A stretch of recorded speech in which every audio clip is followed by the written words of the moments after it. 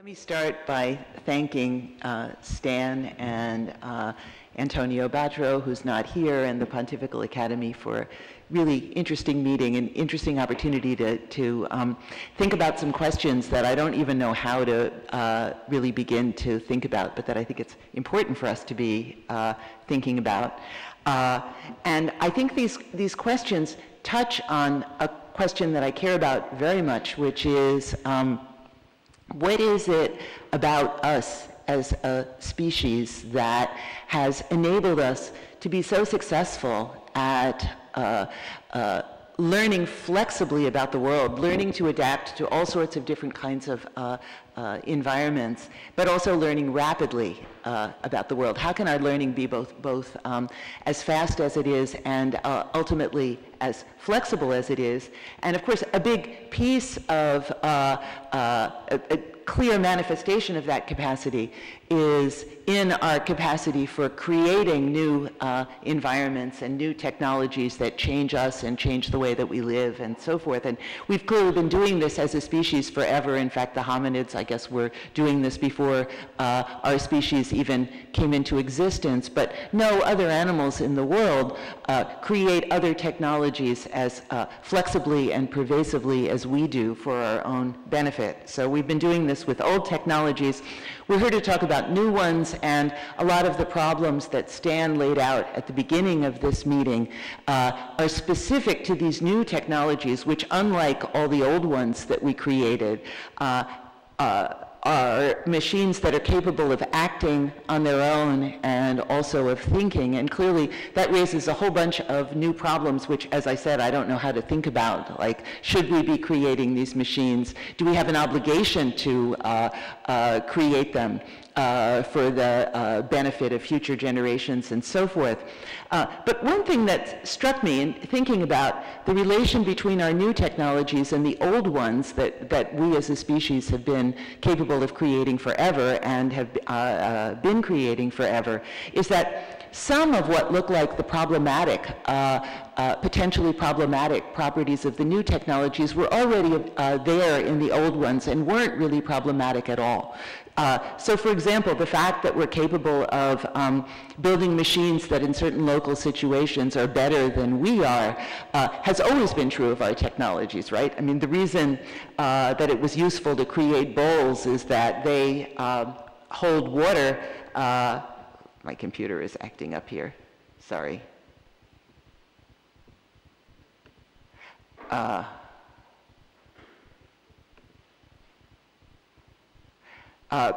Better than human hands can hold them.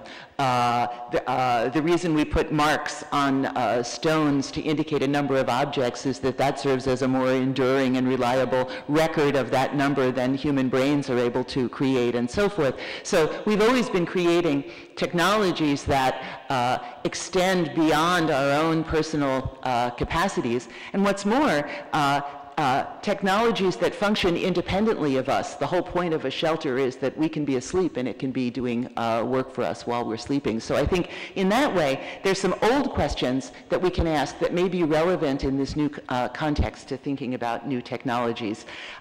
What has made us so good in the past at remaking our world for our own benefit, creating new technologies that have been able to do work for us? And can we draw on insights from that in thinking about how we can harness these abilities going forward to deal with the new challenges that our new technologies are facing? So those are the questions I want to focus on today.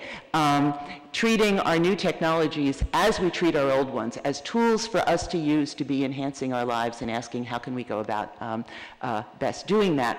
Now, the piece of this question that touches on my own work is the piece that has to do with human psychology, right? With what is it about our minds that allow us to reshape our world for our benefit? And my way of trying to get some insight into that is comes from a kind of, I think, what looks like a very unlikely corner, doing extremely low-tech experiments on extremely young and inexperienced human beings, these young infants, who we can study through very simple behavioral experiments where we look at very simple indicator responses like what they look at, Will they look more at a sequence of triangles that are changing in shape relative to a sequence of triangles that are changing in orientation and size but not changing in shape, for example? And by doing experiments like that, try to map out what are the capacities of infants for taking in information and making sense of what goes on around them. And then trying to use that work to see what light we can shed on our own capacities for doing these things. Now, studies of infants in themselves can't answer that question, but if you have lots of friends who study different populations and use different methods to do that, I think you can make headway on this problem. For example, you can look at cognitive capacities across human development and ask what are the basic building block abilities and, that we have that we find at all ages that are present in infants and remain present in us throughout life and do work for us throughout life. You can study people in different cultures and ask how flexible are our cognitive capacities by asking what kinds of different environments have we been able to adapt to, and also what are our deepest capacities, our most universal capacities that look the same across all of these different environments. I think we can also learn a lot by comparing human cognitive abilities to the abilities of other animals, asking in what ways do other animals go about solving problems similarly to us or even in the same ways as we do, and in what ways are they different. Where we find that they're different, we get clues to what's unique about us. Where we find that they're similar, we get tools for probing those capacities that, of course, are far more powerful than anything that we could do with a human infant, and that allows for a multi-leveled study of human cognition, from genes to neurons to computations. So that's the whole general picture. What do I distill from that, from the research on infants? That in addition to being endowed at birth with a set of sensory capacities and perceptual capacities and action capacities, we're also endowed with some more central and abstract capacities for making sense of the world. And in particular, there are 6 of them that have been interesting me. One is a capacity for parsing the arrays around us into objects, bodies that are internally connected and that behave as wholes, and reasoning about those bodies and their interactions. Second, for distinguishing inanimate objects from animate agents that act on the world and cause changes in the world, and making sense of their actions. I think there's a third system separate from the agent system, though I won't argue that here, for singling out a subset of the animate beings in the world that we see as relevantly similar to ourselves and as potential communicative partners and social partners that we can learn from and engage with. And a system for representing shapes that's going to enter a little into today's talk about tools and technology. And 2 other systems I won't talk about at all today. One that captures other aspects of the geometry of the environment that we use for navigating, and a system of number. Now, I think each of these systems, as we study it in human infants and compare what infants can do to other animals, we get strong evidence that none of these systems is unique to our species. They're all shared by other animals, some of them very broadly shared by a wide array of animals. These are systems that evolved before we did, and that we got for free when we came along, able to learn and create new knowledge systems. Now, studies of other animals provide the clearest evidence, I think, that these systems are innate, because you can do controlled rearing studies, for example, on a chick or on a fish, and ask when they see a triangle for the very first time. Okay, they've been in a dark rearing experiment. They've come out of the egg, and you show them a triangle. What kind of information can they extract from it? We get evidence, I think, for abilities to represent objects and agents and forms and so forth in these other animals at birth. So these are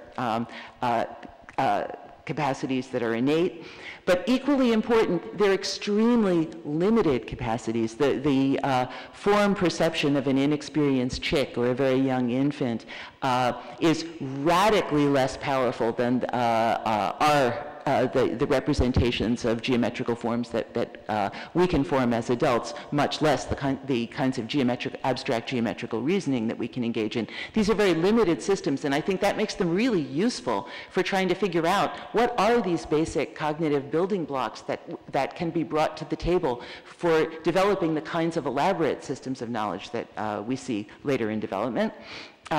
These systems also, this is important, are present throughout life. Clearly, some of the things that we find in infants are just scaffolding that are there to get the infant, keep the infant alive until tomorrow, when they'll start getting in the business of learning some more complicated things. But for every one of these systems, we find evidence that these systems are both present and functional in us as adults. So they're not simply scaffolding that we're kicking away. They're abilities that we continue to have. And moreover, we have them in part because they serve as foundations for the later developing uniquely human abilities that aren't yet there in the infants. We draw on these systems when we create new things. And I think we draw on them as well. This will be my thesis for today. When we turn to the task of crafting tools and developing technologies.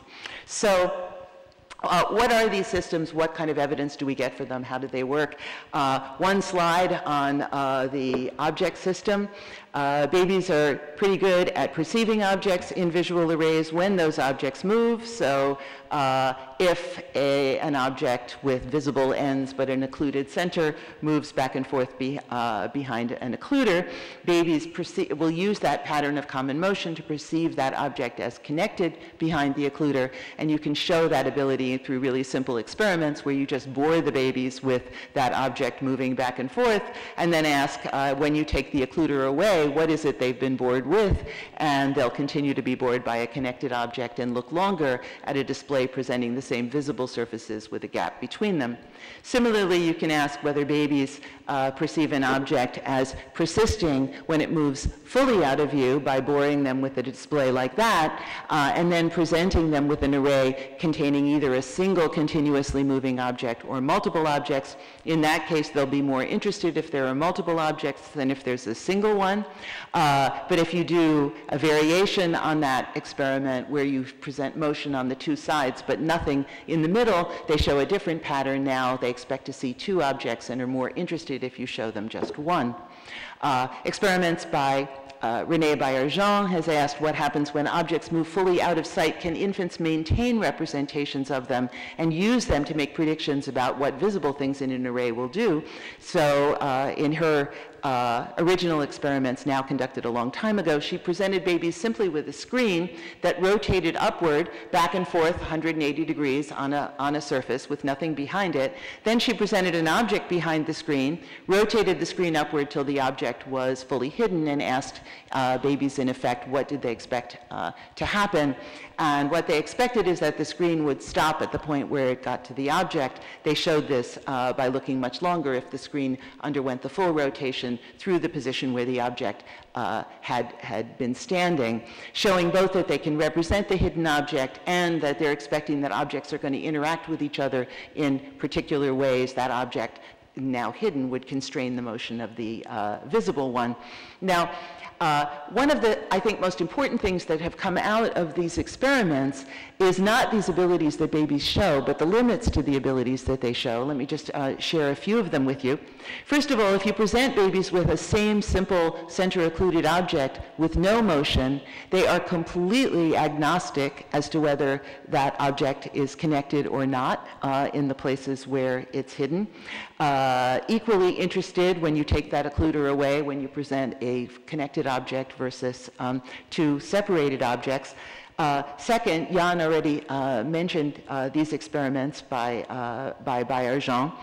If you present babies with a simple event in which one object, that smiley face, is placed on top of another, if it's placed stably supported, they expect it to stay there, but they also expect it to stay there if it's placed just on the edge of the object. At least the youngest infants that Baillargeon tested did. What's more, if you don't show them the placement of the smiley face object on the other object, you simply present the two objects to infants and ask babies how many things are there. Until the age of about 6 months, infants are quite neutral on the question whether there's one object or two in that scene. And interestingly, Fei Xu and Susan Carey showed that even if you present babies up to 10 months of age with two objects that they're familiar with, like a train, which or a truck, which if you presented it alone, the baby would go vroom, vroom and try to drive it around. When you present them one on top of the other like that and ask them, how many objects are in this scene? What's going to move together as I move something in this scene? By grabbing the head of the duck and lifting it into the air, the babies are quite neutral on the question whether the truck should rise with the duck or whether the duck should move on its own. In this situation where the two displays were, the duck and the truck were simply stationary with no motion at all at the time that the question was asked. On the other hand, if the duck slides a little across the truck, now they know that they should move separately.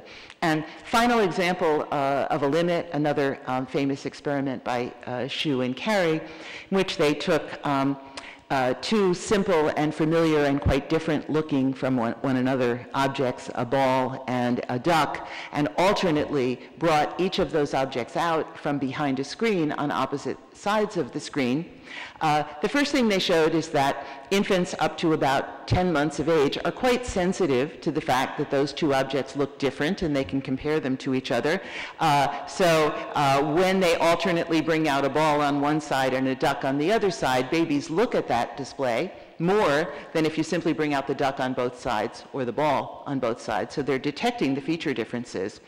But when they further ask infants how many objects are behind that screen, how many objects are participating in this event, by after bringing out the ball and putting it back and bringing out the duck and putting it back, now removing the screen, the babies look equally when what they see on removal of the screen is one object versus two, up to 10 months of age. Okay, I think that's a really big clue that there's a serious limit to the system. And as a first pass, this isn't the full story, but as a first pass, what it's looking like is that babies are really only using patterns of motion in figuring out what's connected to what in the scene, what's going to persist over time, what are the bodies out there that are going to be interacting with each other.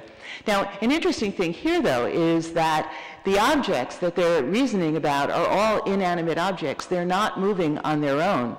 And the abilities, the positive abilities that babies are showing, they're showing even as newborn infants. They themselves aren't capable of reaching for and grasping objects until they're 4 or 5 months of age. So if they're using motion to be learning about objects early on, most likely it's because there's other people around them that are acting on those objects and moving them for them.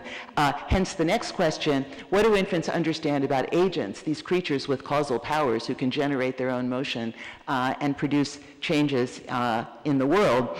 And a fair amount has been learned about that through studies of young infants. None of this work is my own, but let me cheerlead for it for a minute. One thing that's been shown is that when babies, I didn't put a picture of this up there, but when babies see an event in which one inanimate object moves behind a screen in the direction of a second object that's partly visible, partly hidden behind that screen, that's stationary, if the second object subsequently begins to move, the infants infer that the first object contacted it, caused it to move by coming into contact with it. And that's been shown by studies where you bore babies with that event and then take the screen away and alternately show them events where the first object contacts the second and the first object stops short of the second. They're more interested if it stops short of the second, suggesting that they inferred that the two objects would contact each other.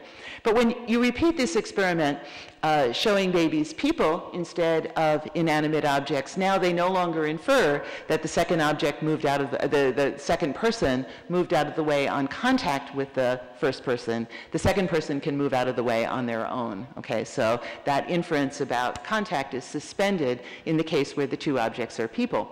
Now, if the first object is a person and the second object is an inanimate object, Paul Muttner and Susan Carey showed that infants do infer contact between those two objects. Interestingly, if the first object is inanimate and the second object is a person, then whether or not the infants infer contact depends on whether that second person is facing in the direction of the inanimate object or not. So when when they're facing in that direction, they do not infer contact. When they're not facing in that direction, they do, suggesting that infants are representing what's perceptually accessible to agents and using that to predict what actions those agents are likely to engage in. And further evidence, clearer evidence actually, that infants are sensitive to the perceptual perspectives of other agents comes from research by Yu-Yan Luo, conducted with infants as young as 3 months of age, showing that if infants see an agent who has visual access to 2 objects and the agent reaches for one of them, they infer that that agent has a preference for that object. But if one of those 2 objects is occluded from the perspective of the agent, though not from the perspective of the infant, they don't make that inference. So sensitivity to visual perspective from an early age. Now, what do infants expect agents to do with the objects that are perceptually accessible to them? They seem to expect them to engage in object-directed, goal-directed actions. This is classic work by Amanda Woodward, showing that if you repeatedly show a baby an agent reaching for one of 2 objects, and then you exchange the positions of those 2 objects, they don't represent as the same action a reach on the same trajectory to the same endpoint. Rather, they represent as the same action a reach to the same object. So after being bored with reaching to the ball in the top of those 3 events, babies generalize that boredom to the bottom event, novel trajectory, same goal object, relative to the middle event where there's same trajectory but a novel goal object. And then finally, work that Josh mentioned yesterday, Shari Liu in my lab, building on findings from Georgi Gergely and Chibra, has shown that infants expect agents to act in a way that minimizes the cost of their actions or the effort, or in this case, the length of the path that they'll take in undertaking that action. So in these studies, infants are familiarized, see repeatedly events in which that orange animated character with a face jumps over a barrier to get to a goal object, a relatively tall barrier, and then are tested with events involving a shorter barrier, and the question is, how is that agent going to jump? And they expect the agent to take a novel trajectory to get to that object more efficiently than they otherwise would.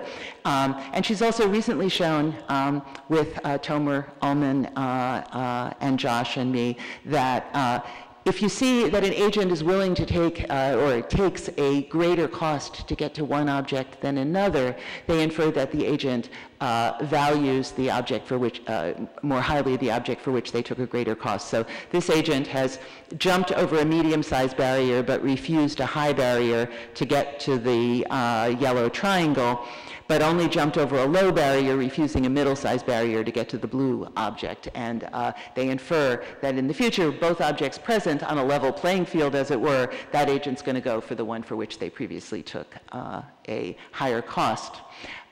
Finally, final bit of background information. We know that by observing other people, infants learn not only about the goals of those people and their perceptual perspectives and the actions that they're likely to take, they also use the actions of other people to learn about objects. So as I said, they're perceiving objects from patterns of motion, and that's almost always going to be motion that's been produced by other people in those critical first few months.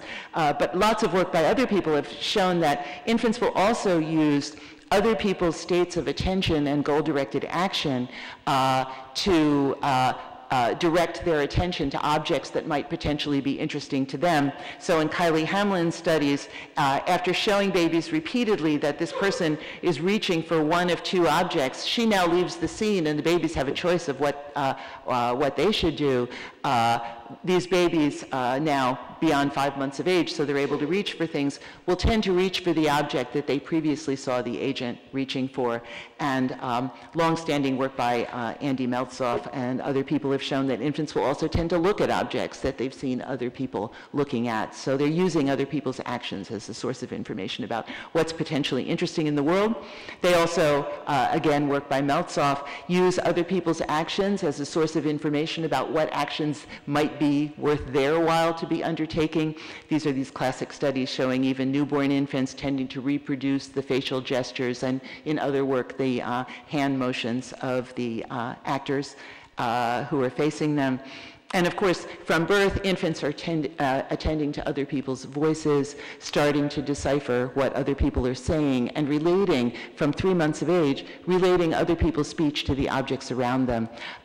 So Sandy Waxman has shown infants are more likely to categorize a set of objects together at 3 months of age if they're accompanied by the same speech sound.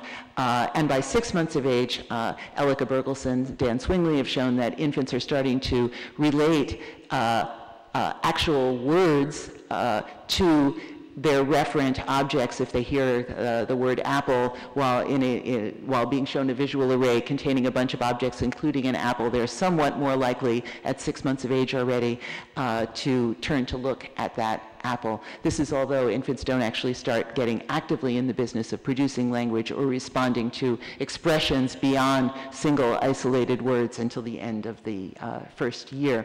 So I think this work raises all kinds of interesting questions that interdisciplinary collaborative work, especially collaborations between people building smart machines and people studying smart infants, can start to ask about how are these systems working? I mean, I think I don't think it's an imponderable mystery as was suggested yesterday, but I think there are really serious questions, empirical questions here of how do you grow minds that are able to construe the world in the ways that we see infants construing it, what accounts for the abilities they have, and also what accounts for the limits. Can we use those limits to try to figure out something about how these systems are working? Here, I think there's already evidence.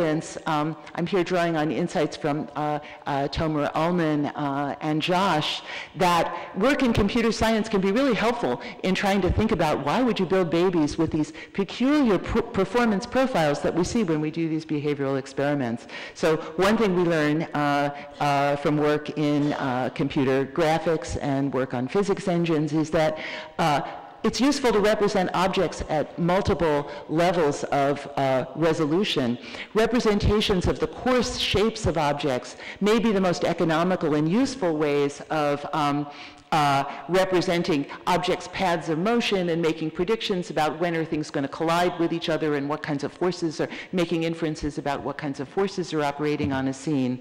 But for purposes of actually determining whether the thing you're looking at now has changed relative to what you saw before, we also can associate with each of these coarse bodies that we're representing in a scene much more fine-grained information about its shape. And I think maybe the puzzle of how could it be at one and the same time that a young baby can be sensitive to the featural differences between the ball and the duck in that Shuh-Carey experiment, and yet blind to, not use that information to be asking, is that thing that appeared on the right the same body as what appeared on the left? That maybe this smart system for capitalizing on different kinds of shape representations for different purposes could give us clues to an answer, an understanding of why they're doing that. However, none of what I've told you about so far gets to, as I'm almost running out of time, gets to the crucial question here of what accounts for our capacity for building tools and moving human cognition in our species' unique directions. So for that, I just want to talk about some work that Shuh and Carey did going beyond the capacities of the 10-month-old infants to look at and revealing, I think, a really interesting change that takes place at the end of the first year. So, as I said, 10-month-old infants are indeterminate as to whether those displays involve only a single object, a duck truck or a duck ball, or two distinct objects at 10 months, but by 12 months they very clearly parse them into two distinct objects. Interestingly, they don't simply do that by blindly comparing the shapes of those objects, because if you present infants with two objects that differ in shape, but that we would call by the same name, a sippy cup and a teacup, infants don't represent two objects under that circumstance. What's more, if instead of testing 10 and 12-month-old infants on the two sides of this change, you test 11-month-old infants with objects whose names are known to some of the infants but not others. It turns out it's the infants who know the names of these objects who succeed at this task relative to the ones who don't. So this ability seems to be coinciding in time with object naming. And that raises the question whether the naming is actually doing work for the infants, and further experiments by Fei Xu show that it does. In these studies, she takes 9-month-old infants. So they're already in the business of starting to learn words, but they're not actually using them yet, nor would they spontaneously use them in this task. But if she now labels the objects for the infant, now they expect two objects at 9 months of age if they're labeled with different names, not if they're labeled with the same noun. What's more, the names don't have to be names of meaningful objects, and the objects don't have to be familiar. If you use two novel objects and novel nouns, again, at 9 months of age, infants will represent two distinct objects if they're given different labels. Interestingly, though, in light of what Laura was talking about on emotion, it's not just any old distinctive vocalizations that will work here. So they have a condition where they bring out new objects, and in one case go, ooh, ah, and in the other case, ew, yuck. Yet infants don't, in that case, infer that there's two distinct objects there, only when they're given different names. So it looks like naming is influencing infants' object representations. They went on to ask what information attaches to the name at this point in development at 9 months. So very quickly, one source of information concerns where one object ends and the next begins. So if you present an ambiguous array that could be two objects or could be one object composed of two parts, while you present that object, you say, look, a blicket, a toma, or look, a blicket, a blicket. In the first case, infants expect two objects and show that by looking longer if you lift the top and the whole thing moves as a whole. In the second case, where you use just one name, they show the opposite expectation. So they're expecting each name to refer to a distinct body. They also expect each name to refer to a distinct shape. They showed this in studies where they brought out a succession of boxes, all of which contain two objects, sometimes of the same shape, sometimes of different shape, and then presented a new box, and without showing the objects, they looked in the box and either gave two different object names or the same object name twice, and then asked kids, do you expect two objects of the same shape or of different shapes? They expected two different shapes in the case of two different names, not otherwise. Finally, what about object functions? So there have been lots of studies showing that when people perform distinct actions on objects causing distinct effects, infants will learn about that in the first year. So they capitalized on this to present two objects that looked the same, but when an actor picked an object up and turned it over, for some pairs of objects, the two objects made the same sound, and for other pairs of objects, they made different sounds. And then they presented a new pair of objects and went, ooh, look, a blicket, a toma, or ooh, look, a blicket, a blicket. And in the case where they used two different words, the infants expected different sounds. In the other case, they didn't. So what's going on here? I think that somewhere between 9 and 12 months of age, infants are coming to master expressions, simple noun phrases, that pick out individual objects as instances of a kind. So they're coming to the point where when presented with an expression like, here's a cup, they expect to see a body whose structure will exhibit certain specific, distinctive, dedicated functions.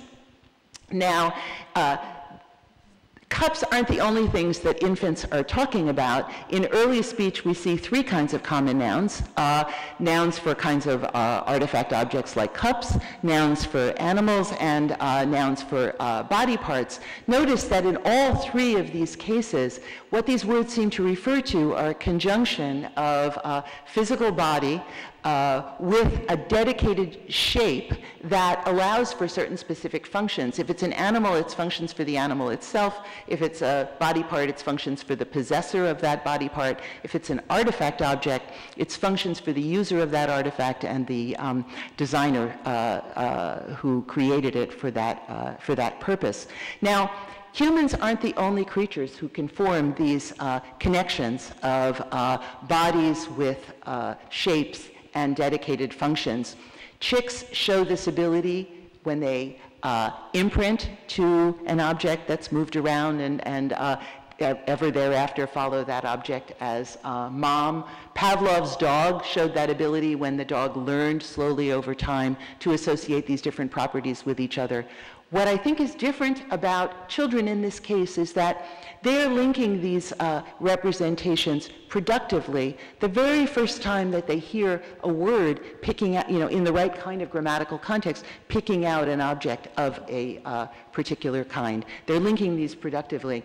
And by doing this, I think this kind of representation allows older children to see every object as potentially an instance of a given new kind the very first time it's exhibited. So as was pointed out earlier, this isn't the first experience of the world the infants have had by any means, but the very first time they experience a cup or a cat or something like that without any prior experience with an object of that category, they're able to generalize once they have this system in place. I think that's what the experiments on the 9-month-old infants with the novel objects and the novel nouns are showing. So what I think we have here is a case of really rapid, flexible, smart learning. And one of the things that makes it smart is, of course, adults we talk about the things that we find interesting and useful, and children learn words in relation to the frequency with which they hear them from the adults who are talking about them for that reason. So language, I think, serves as a really useful filter on what's worth learning about. Of all the gazillions of possible concepts that our productively combinatorial minds could form, which are the ones worth having? Language is a really good source of information about that, and the kids are using it early on. I think I would submit this as a possible basis for the talent for technology that puts us in the position that we're in this meeting in thinking about how to use these technologies going forward. Well, I'm out of time, so let me skip my summary and go on to two final questions. First question is, can AI learn from studies of cognitive development? I don't know, but I think there are three possible ways. One that's been talked about a lot, of course, infants are, Laura talked about this, infants are great learners. Maybe there'll be insights to come from that. A second, which was mentioned by Jan yesterday, is that one of the things we want our smart machines to do is to be able to deal with people. To do that, they need to understand how people work. Maybe the work on cognitive development can be helpful in guiding that understanding. But I want to end by focusing on the third, which is that if the long-term goal of AI is to make our lives better, then I think we need a deeper understanding of ourselves and our own capacities, both our flexibility and also the foundational building block abilities that make that flexibility possible if we're going to design machines that are going to be good for us over long time scales as well as shorter ones. Now, I think that meeting that last goal is going to require more than intuition and our current understanding. I think we're going to need a new research enterprise to do this. I think this is what Stephen Hawking was calling for, and I think he's right. If we're going to design machines that are going to be good for us, so maybe I'll skip my prediction failures. Let me just say that despite having worked on infants for 30 years, I think I've made all kinds of wrong predictions about what new technologies were going to do for us. I thought, for example, that having all of the world's great libraries accessible to anybody who can get on the internet was going to bring about a great convergence in human knowledge and deeper understanding across people because we'd all have access to the same information. I think it's pretty clear from the US election, if not other things, that that's not how things have turned out. I also worried, just to skip to example 3, that putting touchscreens in the hands of babies would be really bad for them. It would screw up their sense of the physical world, and I think that is not the case either. I don't think it's had any kind of bad effects like that. So what I take from this is I don't think at this state of knowledge we know enough to be able to know what the impacts of new technologies are going to be. Now, in the past, I don't think this was a terrible problem because one could take a wait and see attitude, right? One could say, let's develop a new, let's build a bowl and let's see what we can do with it, and we can see whether our neighbors build a better bowl. And one of the things that made a wait and see attitude possible was that the objects that we built had single specific dedicated functions. They appeared in particular places at particular times, and they spread and changed slowly over generations. One thing that I think is different today is that we're designing artifacts that have multiple functions. So when you see they're having an effect on people, it's not clear what function is doing the work there. They're spreading all over the world incredibly rapidly, and they're also changing all of the time, so that it becomes hard to even track what the long-term effects of artifacts like that might be. So I think old ways of adapting to new technologies may not be an option, and that instead we really need to think about the kind of research that we could undertake to ask what kinds of tasks do we want our new technologies to do? In what kinds of situations are they going to improve our lives, and how might we get into trouble? And how can we use new technologies to enhance our development as a species, starting already with children? So this is my last slide. Let me just end with one last example of what a research project that I think is doable and worth doing, maybe even important to do, if we want to understand how to foster our talents in general and our talent for technology in particular. So this is a cover from the New Yorker from 2 years ago, around this time of year, just a little bit later, Christmas shopping time. 2 different environments in which 2 different people are shopping for Christmas presents. The person living at the bottom is surrounded by, bathed in 20th century technology, right? Individual artifacts with specific dedicated functions, and he's gone out to a store and bought some more for people. The person on top has a laptop. That's basically it, in this beautifully aesthetic, spare environment. And she seems to be shopping online, maybe for video games or applications of various kinds to be giving to her friends. Here's the question I want to ask. Let's have these not be lone people living in their own one-person apartments, but members of families that children are growing into and going to be coping with and learning in, and ask, what's a baby going to learn in each of these environments? An environment in which the structures and functions of artifacts are radically hidden from view. A person simply taps on a screen or swipes at it, and any number of different functions can be taking place, versus one where they're more evident, like the environments that the babies in all the experiments I described to you were living in. What are babies going to learn about objects in these different environments? What are they going to learn about people and their actions? And what kinds of talents and interests might they gain in these different environments? I don't know the answer to this question. I mean, for all I know, the environment at the top may be a far better environment for equipping babies with the kind of world that our technologies are going to be creating for them. I think that's a possibility. I think another possibility is that the environment at the bottom will be a better one for getting our talents for technology going.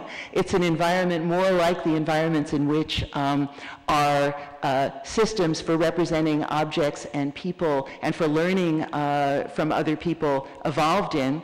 And I also think there's a third possibility, which is really what one wants is dedicated places and times where one is living in the world at the bottom and in which one is living in the world at the top. What I think is a complete non-starter is the recommendation that was given by the American Academy of Pediatrics, which is, parents, you can play with your smartphones all you want, but keep them away from your kids.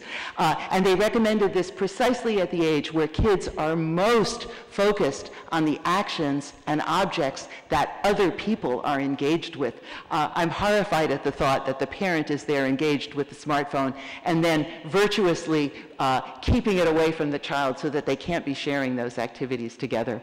But mostly I think we need research to be addressing these questions. Thank you.